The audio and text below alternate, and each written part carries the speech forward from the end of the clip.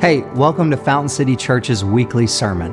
Our mission is to multiply families of missional disciples, both locally and globally, and we pray that this sermon impacts you to do just that. If you live in the Chattahoochee Valley area, come and worship with us on a Sunday. Thanks.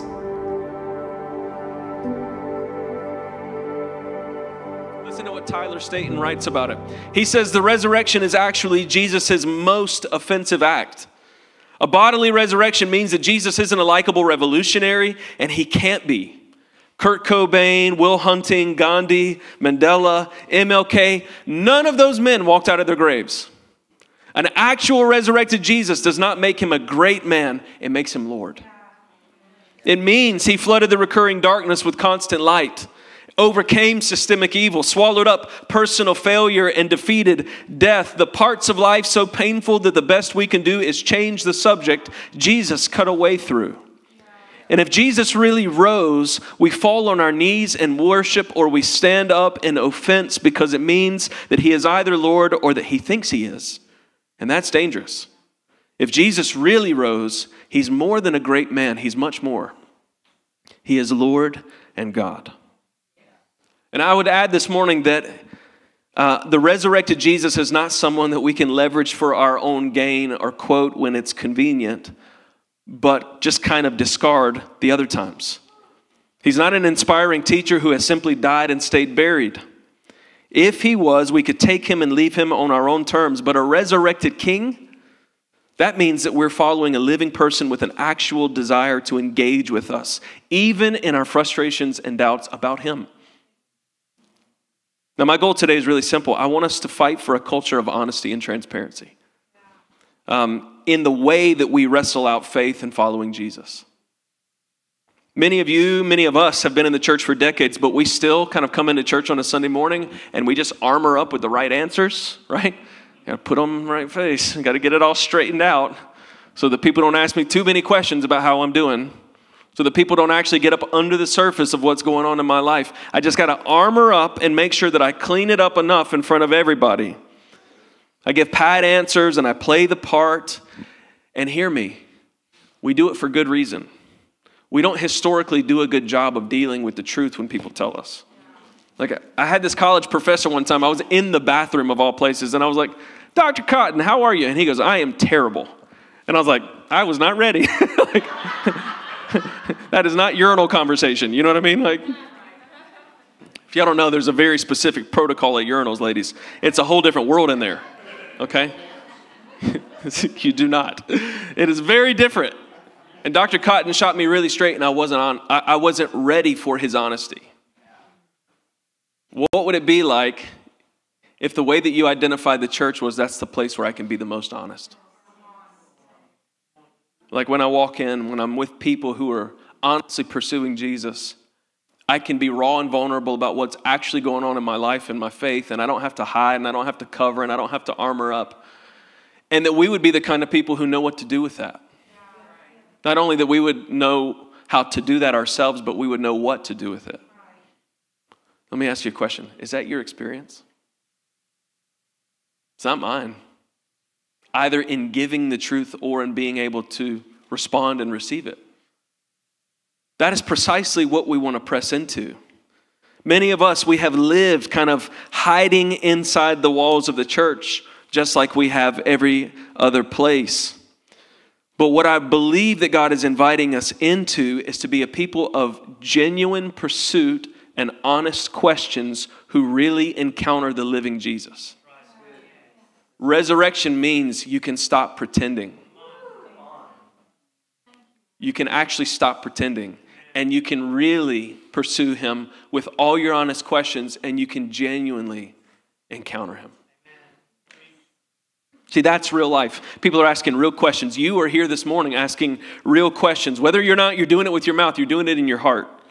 And we believe that God meets people who are genuinely searching for him. Jesus isn't interested in pretense. He's not interested in our pretending. He actually loves to meet us right where we are. And if Jesus isn't interested in pretense, then I don't think the church can be either. He comes to us in our real questions and doubts and our actual failures. He chooses to make himself known to those who are daring enough to seek him in spite of those things.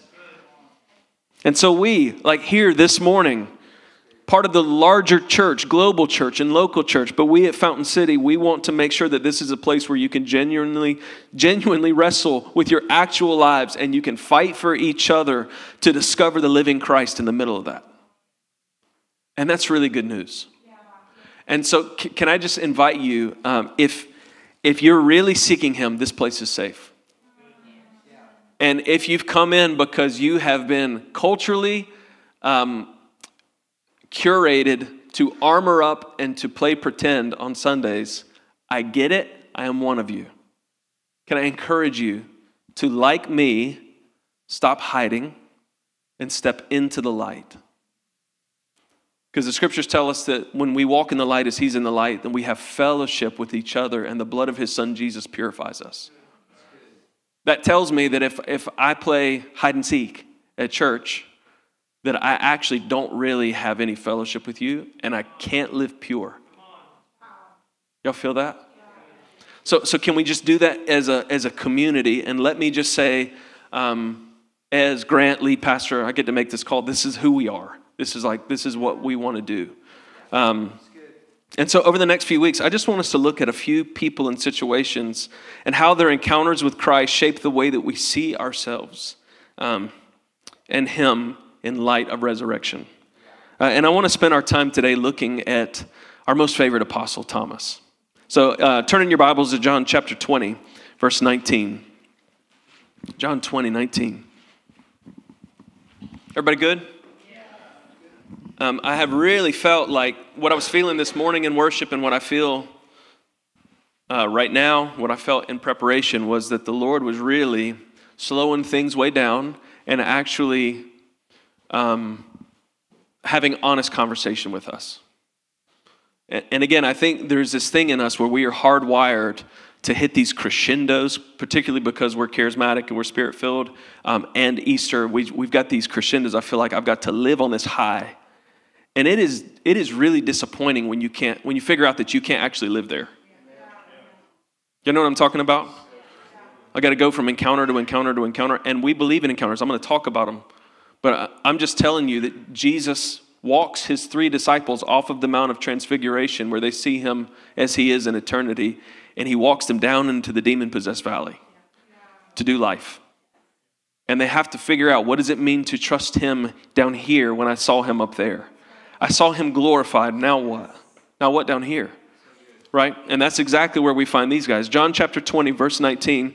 Shout at me when you're there. Just say, I'm there. Okay. On the evening of that first day of the week, when the disciples were together, with the doors locked for fear of the Jewish leaders, Jesus came and he stood among them and he said, "Peace be with you." After he said this, he showed them his hands and his side, and the disciples were overjoyed when they saw the Lord. Again, Jesus said, "Peace be with you. As the Father has sent me, I am sending you." And with that, he breathed on them and he said, "Receive the Holy Spirit. If you forgive anyone's sins, they are forgiven. If you don't forgive them, they're not forgiven." Now, Thomas, also known as Didymus or the twin, some scholars say this is because Thomas looked so much like Jesus, they nicknamed him Twin. Interesting. One of the 12, he wasn't with the disciples when Jesus came. And so the other disciples told him, "We've seen the Lord." But he said to them, "Unless I see the nail marks in his hands, and put my finger where the nails were, and put my hand into his side, I will not believe." And a week later, his disciples were in the house again, and Thomas was with them. And though the doors were locked, Jesus came and he stood among them, and he said, "Peace be with you." And then he said to Thomas, Put your finger here. See my hands. Reach out your hand and put it into my side. Stop doubting and believe." And Thomas said to him, "My Lord and my God." And then Jesus told him, "Because you have seen me, you have believed. But blessed are those who have not seen and yet have believed." Thomas gets a really bad reputation from this one moment. We name the guy off of his very worst moment. How do you like that? But I think if we're honest, Thomas is much more like us than we care to admit. Thomas' issue isn't a lack of love for Jesus. It's doubt that's rooted in disappointment. It's just hardened, calcified doubt that came because he believed so much. We often talk about Thomas as though he's this calculated, chronically doubtful person. But I think what we find in Thomas is someone who so deeply believed in Jesus that when things actually went south and Jesus died, he moved to this kind of hardened realism that struggled to hope anymore. Have you ever been there? When you believe so firmly, so deeply in something that when it didn't go the way that you thought, you just couldn't possibly bear to still hope. Thomas had gone all in on Jesus. He's one of 12 guys who left everything to follow him. We say that like it's a normal thing, but can you just imagine if Jesus walked in this morning, Fofo, and said, come, follow me. Come. Leave your families and your job that you've trained for. Leave the degree that you worked so hard for.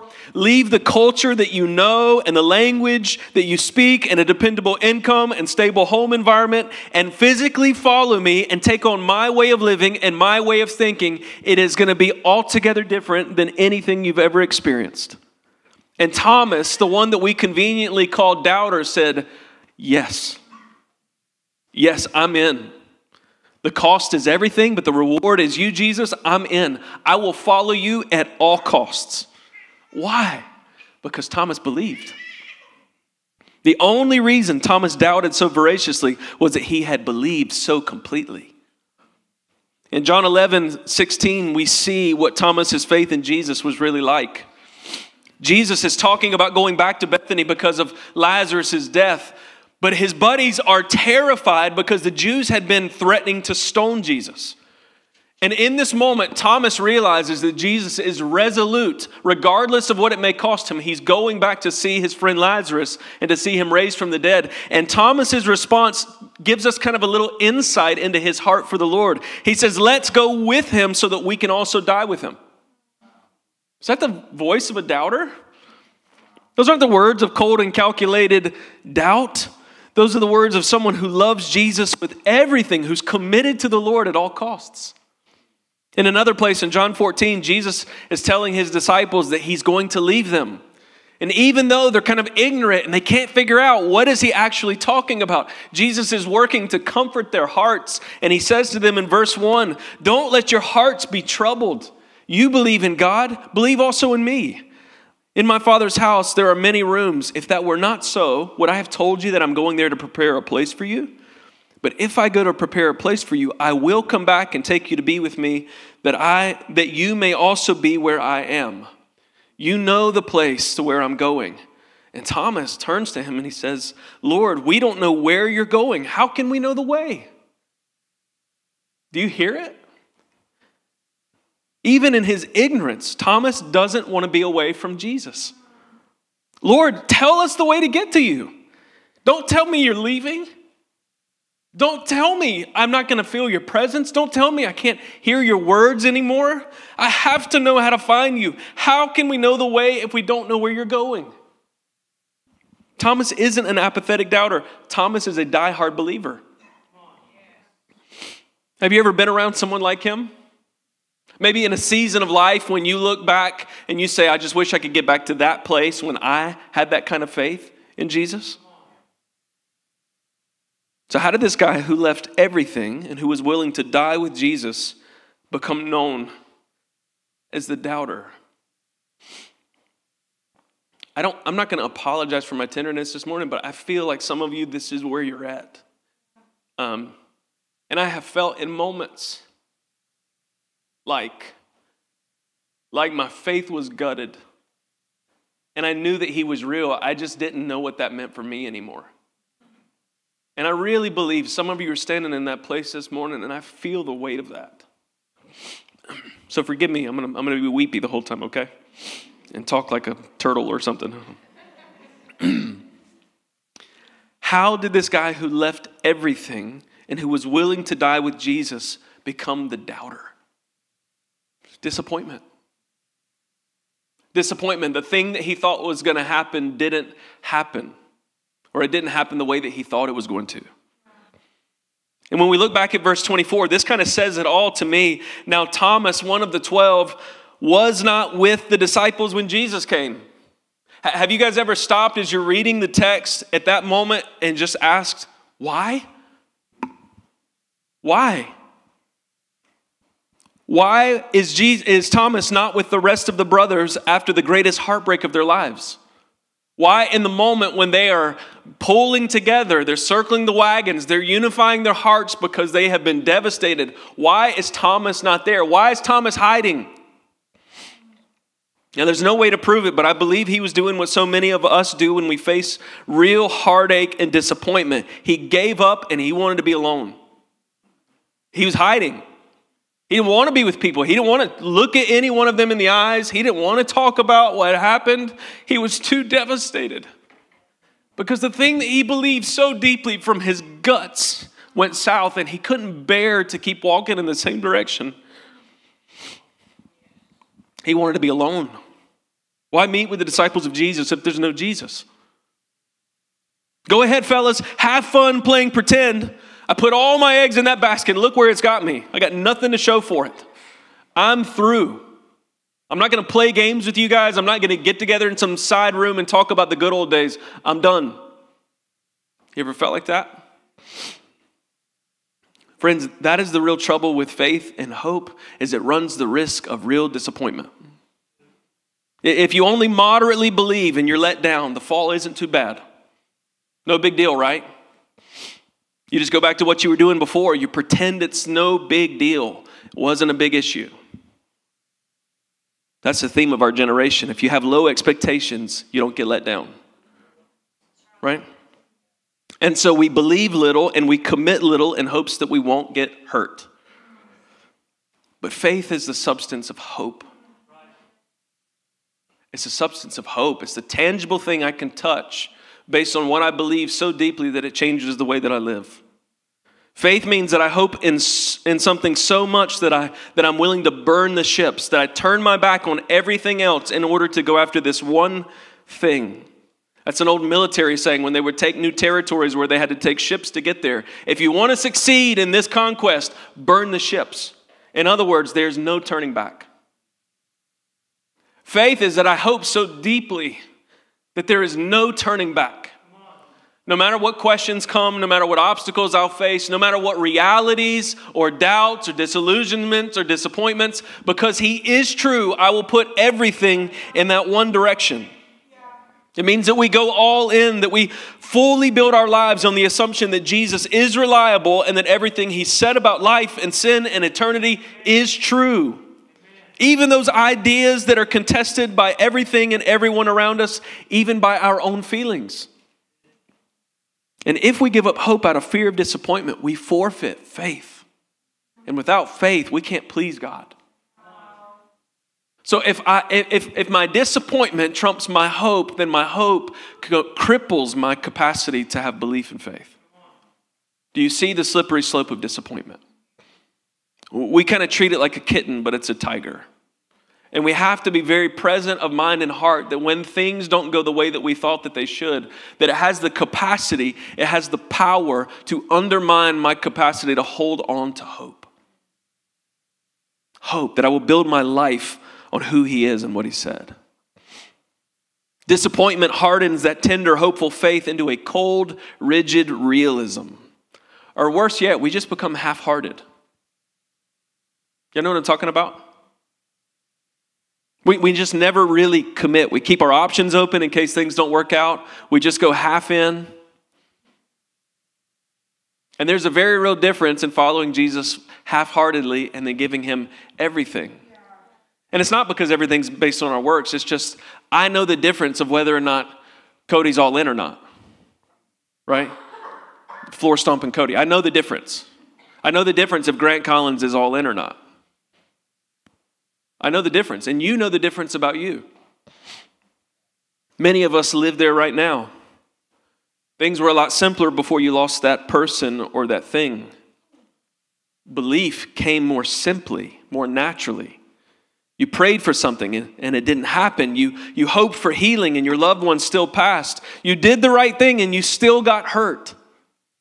And maybe if we're honest enough this morning, if we can strip off enough of the layers this morning, you still believe, but it's kind of cold and indifferent, and it feels more like duty than love. It's like that job that you started and you deeply enjoyed it, and then it just became work, and you despised it. But you still did it just because it paid the bills. For some of you, you're in a relationship with Jesus because it pays the bills, because your heart has been disappointed and feels the sting of loss. You're like Thomas, you know too much. Friends, Jesus' resurrection doesn't skip over that place in us. Jesus' resurrection doesn't bypass your pain or your questions or your doubts. It confronts them head on. His resurrection takes on hopelessness head on. It means that the disappointment you face is not the final word. Now think about that. The death of your loved one, that lost hope, that lost dream, that's not the defining moment of their life or of yours any longer. And one day, despite all the odds, the resurrection of Jesus declares that all things will be made new and restored. Folks, the invitation that we feel in our disappointment isn't better theology. It's not more understanding about God. It's not even some calculated realism. It is an encounter with God. The invitation to disappointment and doubt, to frustration and failure isn't, I just need to know more about him. It's him in the body. It's Jesus himself. And for many of you, you're trying to strain your brain to make sure I can get enough wisdom out of the bad stuff I've endured so that I can somehow put up with this God who is alive but distant. And Jesus says, I'm here. In the body, I actually want to come and touch you, and I want to allow you to touch me. I want for this resurrection thing to go past rah-rah Sunday morning on Easter into a daily lifestyle of you having access to the body and the throne room of God. It's an encounter that he invites us into. The disciples told Thomas, we've seen the Lord. Imagine them telling what had happened. He came to us, Thomas. And Thomas, all the while, no, I don't want to hear it. I don't want to hear it. Too many times, I've heard this too many times. I don't care. I don't want to hear you guys. Thomas, we're telling you, he came. He came. And he showed us his hands. And he showed us his side. And he breathed on us, Thomas. Now that note is really important because what we see in Thomas as doubt is something that is so much deeper. I think it's the flicker of hope being personalized. He's saying, I'm not going to hear it from you. Right? Listen to his response. Good for you guys. Good for you. But I just cannot believe based on your experience. I got to know it for myself. And some of you may be there this morning, teetering on this place of a faith that has received from others. And you're saying, you know what? Not good enough anymore. I actually need to experience the Lord for myself. Because the thing that I'm enduring right now, it demands presence and it demands an encounter with the living God. Not just lip service and words on a page. Tangible presence of God. He says it's not good enough anymore. Unless I see the nail marks in his hands and put my finger where the nails were and put my hands into his side, I will not believe. What do you hear? Man, he is hurt. Unless I see it, I'm not going to hope anymore. Now, this is an honest kind of disruptive prayer that just won't settle. And while I really believe Jesus says, hey, Thomas, if you could have believed without seeing, that would have been better. He also says, come and touch me. Come and see. Exactly what you're looking for is here. This is the kind of prayer that I believe God wants us to lean into. God, I see what you did for Daniel, Lord. I know what you've done for Caleb. Father, I know what you've done for Carla. Lord, I know what it is that you're up to in Corey's life. But if I don't experience it, if it's not real for me, I'm done. I can't make it. I don't know if you've gotten there. I don't know if you have stepped off the edge of that kind of platform of honesty with the Lord where you say, that is good for them. But if I don't feel you, who cares? Are you guys with me? Okay. I remember standing in the backyard of my house outside of Evangel when we were supposed to go to Turkey and that got flipped on its head. And I had relationships in my life that were deeply important to me that were completely south, like radio silence for a year. And I felt, y'all, like God had turned his back on me. And he hadn't. He hadn't. I just remember marching around that yard going, if this is it, I'm out. Like if this is what it looks like. And feeling his tenderness and his closeness in a way that I can't tell you. In a season where I learned how to tell the truth, finally. And feeling like the God of all creation, who I thought would stiff-arm me out of being all too familiar with him, brought me close. And I have the distinct impression that for many of us, we have stayed on the outside of this religious kind of relationship where we don't actually say what's going on in our hearts, and we never can fully pursue the Lord because we dare not hope. Out of fear of disappointment, out of fear of failure, out of fear of actually how broken we are. I'm not going to make it, Lord. That's my thought, is if I'm God in the flesh and I hear Thomas say that, what do I think I would say back to him? You miserable loser. How dare you turn your faithlessness toward me in this moment? Have I not Now, this is a really important moment because it tells us a lot about who God actually is. Who do you think he actually is? In your moment of desperation and despair, in your moment of doubt, what is God like? Verse 26 tells us, a week later, when his disciples were in the house again and Thomas was with them, pause. I think it's interesting that Jesus has only 40 days in his resurrected body on the earth, and he spends 7 of them letting Thomas stew. Have you thought about that? That's a large amount of time to let Thomas sit in this reality, this longing to see him. That what was hardened in doubt, I think, had just gotten like this ember that was warming and gotten soft and tender again. Just saying, I just want to know you. You know what I'm talking about? You get in a fight with your spouse, or you're too close to something and your heart is devastated and it's too hard and cold and edgy, and then you give it a little time and you go, that's just pain. The truth is, I just want to be near you. I think that's where we're at right here. How often do we think that all the loose ends ought to tie up really quickly, and we miss out on God's patience and his steadfast love toward us, even when our hearts are stiff, right? Moving on in verse 26. Though the doors were locked, Jesus came and he stood among them and he said, peace be with you. Now, pause. You guys have probably read this as much as I have, which means you're just phoning it in right now. It's normal. Remember what Thomas has said. Remember that he's been sitting for a week saying, I want to see him. I need to know him. I need to experience his love again. I need to know that this is true. I can't just count on other people's words. And then Jesus comes in the room.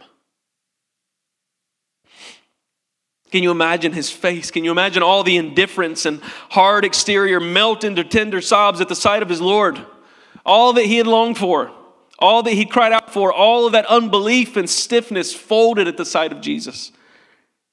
And then Jesus looks at Thomas. He comes into the room and he looks directly at Thomas. Can you imagine being one of the other disciples? Like, yes, everything this guy has been crying out for, everything he's been praying for, it's real. And here he is. Thomas, put your finger here. See my hands. Reach out your hand and put it into my side. Stop doubting and believe. And Thomas says, my Lord, my God. Not Lord God, my Lord, my God. And then Jesus told him, because you have seen me, because you've believed, because you have seen me, you've believed, but blessed are those who have not seen and yet have believed. Friends, God doesn't stiff arm you in your doubts and disappointments. He invites us into an encounter with the living Christ. Resurrection is not rah-rah minus reality. Resurrection is a confrontation with reality. It is the real God meeting you in your real life with the reality of resurrection. It doesn't just preach good on Sunday. It lives with you every single day of the week. And so if you have doubts, you're welcome. If you have disappointments, you are welcome. But don't park the car. Right? Drive towards Jesus who is alive.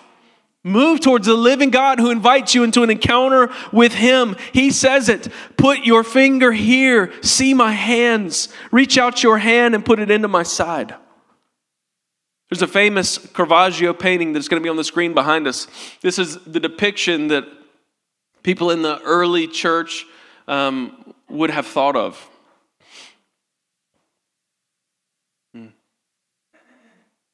What would it be like to be in that moment and for the Lord to invite you to touch Him?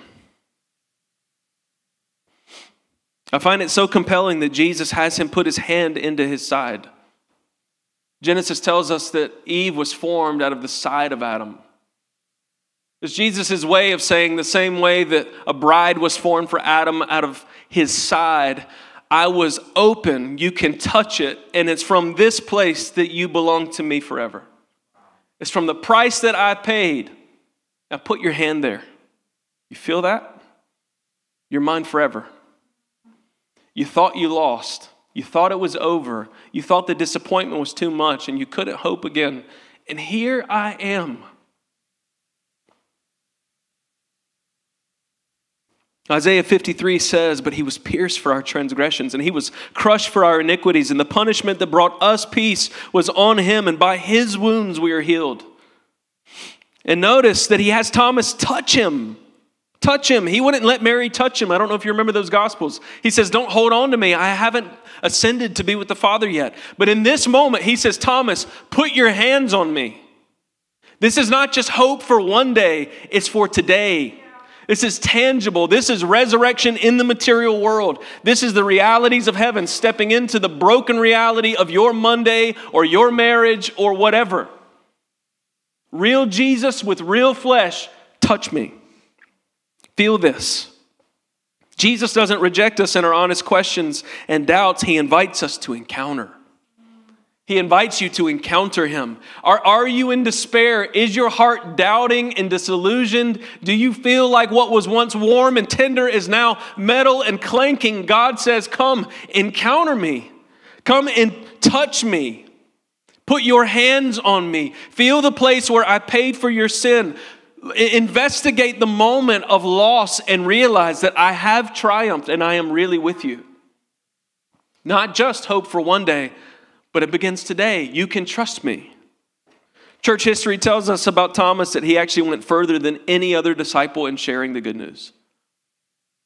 That he went to India. He was in North and South India, and that he actually died at the hands of someone who took a spear and thrust it through him. I wonder if in that moment, I can't help but my imagination to see that Thomas is imagining Jesus thrust through as the very spear touches him. And that moment when He says, put your hand there. Lord, I'll pay it. I'll do that thing. You did it. I want to be where you are. No doubting man would lay down his life without experiencing something that was worth giving it all for. Something that lay beyond death. Something better.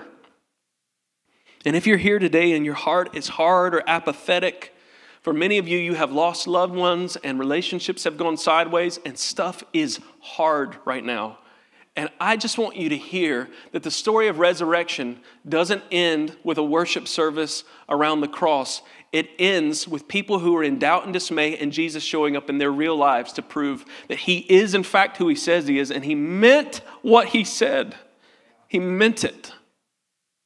And He meant it for you. And if you would turn that hard-hearted apathy into a warm-hearted pursuit, that you will find Him. You will find Him. So hear the invitation of Jesus this morning. Touch me. See my hands. Put your hand here in my side. He's not afraid of genuine pursuit. He promises that He will show up and He will respond when you seek Him.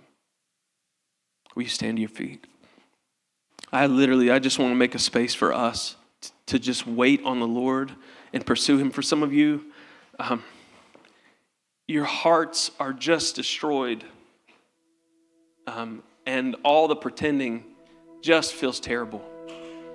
And you know that Jesus is coming to you. If he stood in front of you this morning and looked you in the face, that the situation and circumstance that you're working so hard to sidestep and so hard to pretend is not there, the doubt that you're facing, the disappointment that you're carrying, that you are working so hard to pretend is not there, Jesus looks you in the eyes and he says, touch me. You think that that thing has somehow trumped my capacity to still be the answer. And I'm telling you, I'm here. And so can we make this room our altar right now? Would you just meet with Jesus? Find some floor, find a seat, get on your face before the Lord. And if you can look back and you can genuinely say, you know what? My faith is different right now. It's cold. It's indifferent. I'm not all in. Something happened. Things went off the rails and I just have not recovered. If that's where you're at, but you say, I don't care about what other people say. I need to know. I need to touch him today. If that's you, he says, come, put your hands on me. So would you do that? Just move out from where you're at. Go ahead. Hey, thanks again for watching the message from this weekend. If the Lord moved on your heart through what you heard, we want to encourage you to reach out. If we can pray for you, come alongside of you, partner with you in your faith, we would love to invite you to join with us.